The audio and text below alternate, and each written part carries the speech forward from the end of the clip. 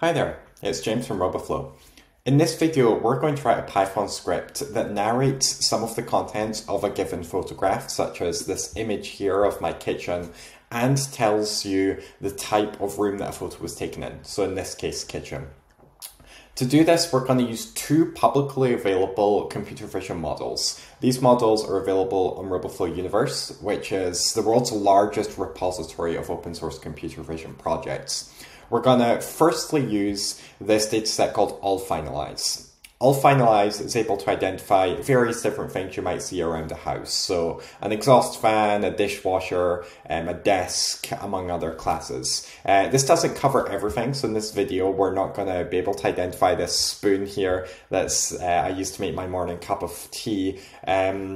But rather we'll be able to identify the bigger things like the fridge and the oven and the cupboards too, because they're covered in the classes for this model. We're also going to use the MIT scene recognition model. But before we do, let's test out this model, which shows identifying objects in a room. This is going to be the image that we use in our script. So I just dropped it into Roboflow Universe and we see we've got a fridge, it identifies a cupboard and an oven too. Again, it doesn't identify everything, but this is good enough for a first version. Of course, we could always clone this model and build our own that's more fine-tuned to identifying particular classes too. Now, the next model we're going to use is MIT indoor scene recognition. So our last model said there's a fridge in the room, there's a cupboard in the room, but that doesn't necessarily indicate what type of room someone's in. So you could have a fridge in your bedroom, for example, a mini fridge, or you could have a cupboard in your office room. So we're going to use the MIT indoor scene recognition model, which, although a benchmark, is still great for understanding the type of room a photo was taken in. So this can identify everything from closets to a kitchen to a library. So if I were to drop in our photo here of a kitchen, it positively identifies this as a kitchen. So in this video, we're going to be able to speak out that this is a kitchen and some of the objects in the kitchen. So let's get started. We're going to write a new Python script. To get started, we'll first import a few libraries. We're going to use time. We'll use the OS library. We're going to use a text-to-speech library called pyttsx3. And then, of course, we're going to use the Roboflow pip package, which you can download using pip install Roboflow. Next, we're going to bring in the Roboflow API into our script. I have saved my API key locally in an environment variable, so I'll access it using that code. And then we're going to bring in our workspace using rf.workspace. Great, we've just initialized everything we'll need to start using the Roboflow Python package.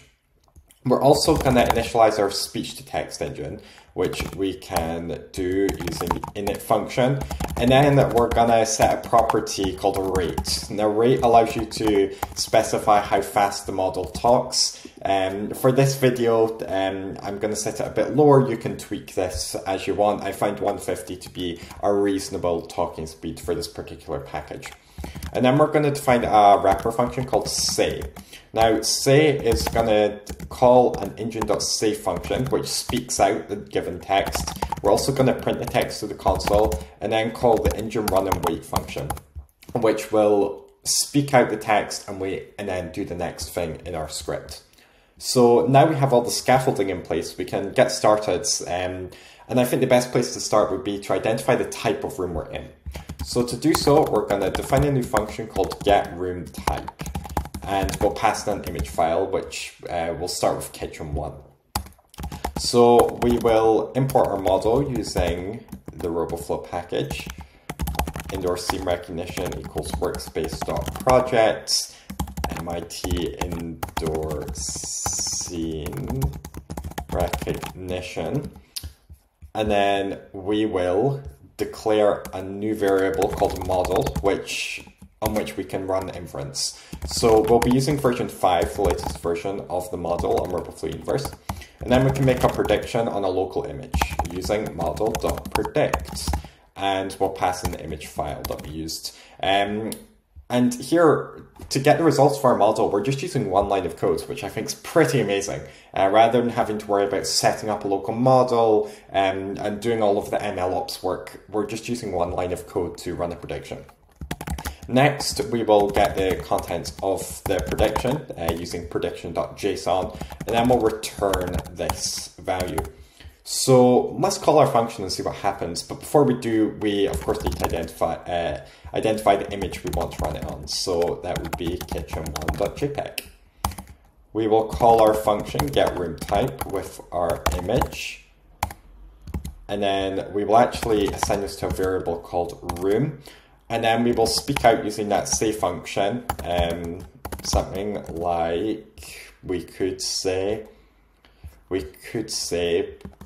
you are in a, and then we'll call room type.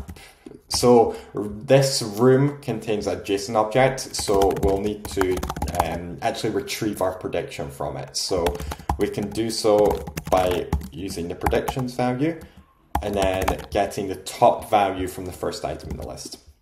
Let's run our code and see what happens. This will take a little moment while everything loads up. You are in a kitchen. There we go. It successfully identified that we were in a kitchen, and by it I mean this MIT model, and also it spoke out the fact that we're in a kitchen. Great. Now we will go on to the next task of identifying specific items in the room using the all finalized model that we spoke about earlier. So to get started here, let's define a new function, get items in room. This function is going to call a new model called allFinalize. Then we will get the latest version of the model. Now, if you're curious about how you get this string, how you get the model name, you can always go into the model page on Roboflow Universe, and if you scroll down to the bottom, you will get a list of deployment options. So our hosted API, Luxonis Oak, among others, and then there's a couple scripts you can use in Python, JavaScript, to start using a model. In this case, I'm not going to show it because it does add your API key automatically. That will be made available if you have a free Roboflow account. Next, let's get back to our script, and then we're just going to follow the same pattern as earlier. We're going to do a model.predict on our image file. Let's add in that there. And then let's set a low confidence for this. Let's say 10%, just to see what the results are like. And then we will get all of our predictions, again, using the same code as we did earlier.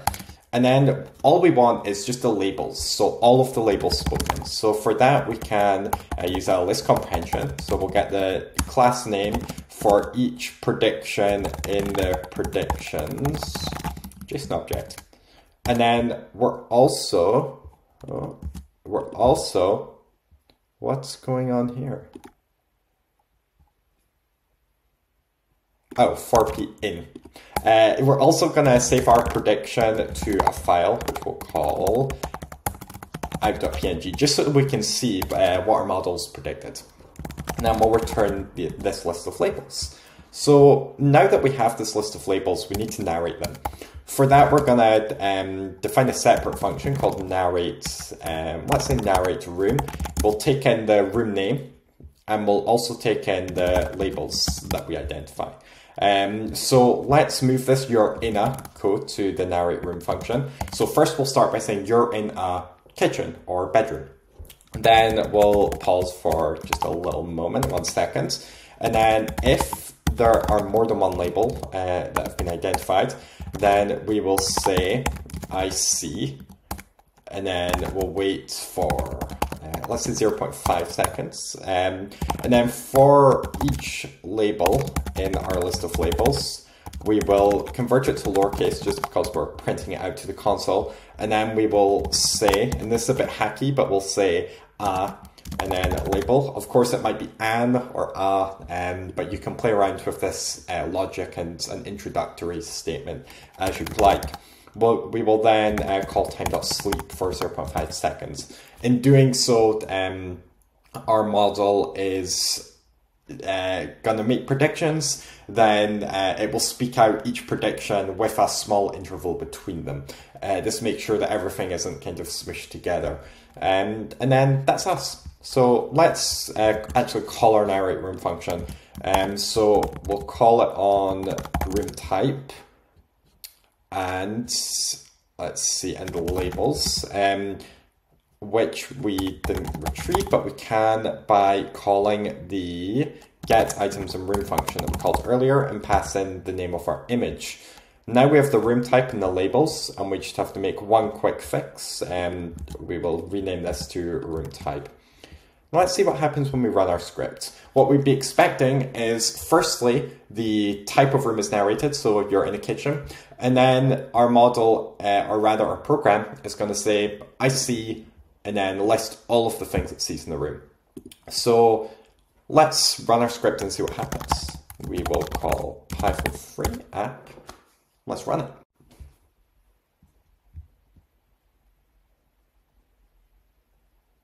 You are in a kitchen.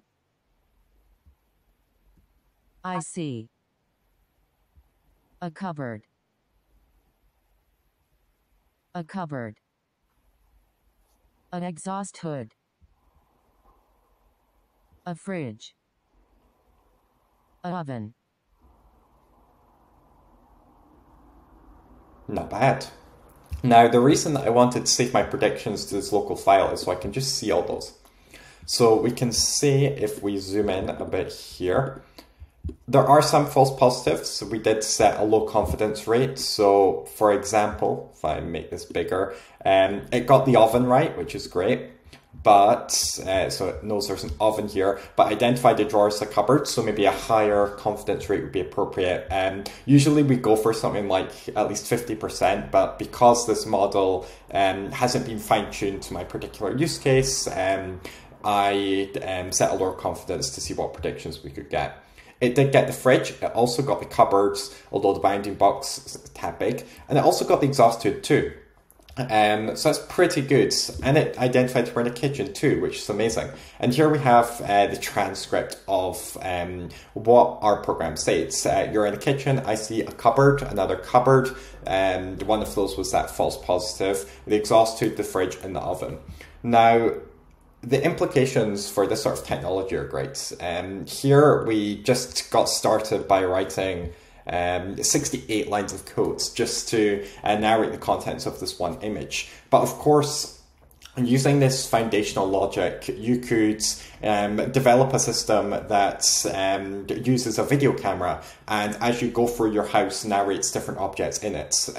Or of course, you could train a model that's tailored to a specific use case. So one example might be an app that narrates, that helps you guide you around, say, a train station or a supermarket. Your model could identify specific things like a danger sign, or a pavement, or even something like a shop sign, and then run character recognition to tell you what's there. So you could build apps that kind of help guide you through different places. In this case, it's going to tell me all the things in my kitchen, and even this is immediately useful. If someone were to be visually impaired, using this sort of model, they'd be able to see all of the things in the room. Of course, some modifications would be required. So here it just speaks out everything in the room, which is great, but we'd want to expand on this script to read out things perhaps in order left to right, to help guide people. And then maybe we could add in some additional computer vision magic and measure kind of the rough distance between different objects, so it could better guide someone. And then, of course, this is running on a static image, but if this was running on a video, we could run predictions at a certain interval. So we could say every 5 seconds, or when a button's pressed, tell me what's in front of the camera. So that way I can walk around my house, press a button, and it keeps telling me on demand what's in front of me, which is, again, is a stepping stone to building accessible technologies that leverage computer vision to narrate the contents of our room. So again, in this video, we have written a script that narrates contents of a room, as well as the type of room that you're in. All of the models here are free and publicly available, and of course you can go train your own on Roboflow as well. Feel free to explore Roboflow universe. There are, again, over 100,000 projects on here that range from everything from identifying playing cards to identifying planes and aerial imagery. So I'm sure there's plenty there you could use to identify specific objects in different rooms, or identify something else that you want to see and speak out. So thank you so much for watching this video, and we will put the code for this project all on GitHub, and there'll be a link in the description below, and see you in the next one. Thank you.